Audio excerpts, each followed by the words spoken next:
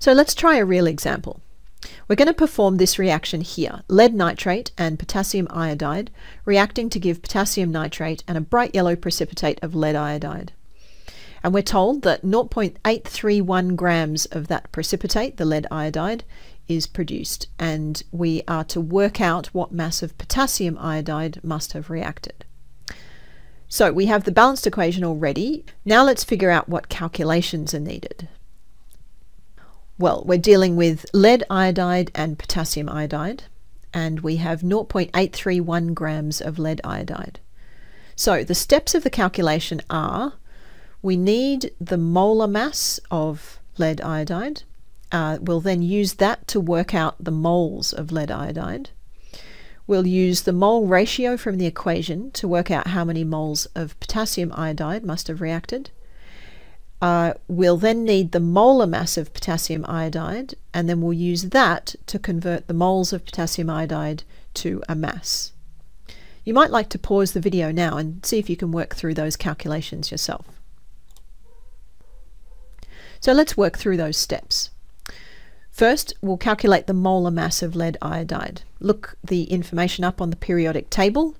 Lead is 207.2 grams per mole and iodine is 126.9 grams per mole. So the molar mass you should get is 460.8 grams per mole for PbI2. Now let's use this to calculate the moles of lead iodide.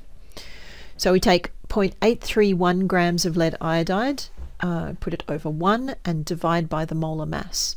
Remember that dividing is the same as multiplying by the inverse. So that puts the grams on the bottom and allows us to cancel those units out. And this calculation gives us 0.0018304 moles of lead iodide. Notice that at each step I'm writing down exactly what I just calculated. This is what I mean by annotating your calculations. This will prevent me from mixing up values later on and makes it easier to spot or track down mistakes when you're checking your work. Okay, now we know the moles of lead iodide, we can use the mole ratio from the equation to work out how many moles of potassium iodide must have reacted. You can see that the ratio is 1 lead iodide to 2 potassium iodides.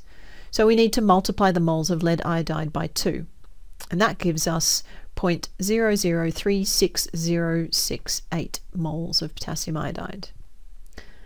Notice also that I'm maintaining plenty of sig figs as I work through the calculation. If you round off during a calculation, you can introduce rounding errors that distort your final value. If you don't want to write down all the digits on the calculator, just make sure you write down more sig figs than you'll need in your final answer. You can see, because we started with 0.831 grams, our final answer is going to be rounded to 3 sig figs. So I'm keeping at least 5 in my calculations until the final answer. Okay, last step. We have the moles of potassium iodide. We just need to convert that to a mass. For that, we need the molar mass of potassium iodide. So again, we consult the periodic table and we work out that the molar mass of Ki is 166.0 grams per mole. Now we convert the 0.003608 moles of Ki to a mass by multiplying by the molar mass. This time the moles cancel out, leaving grams.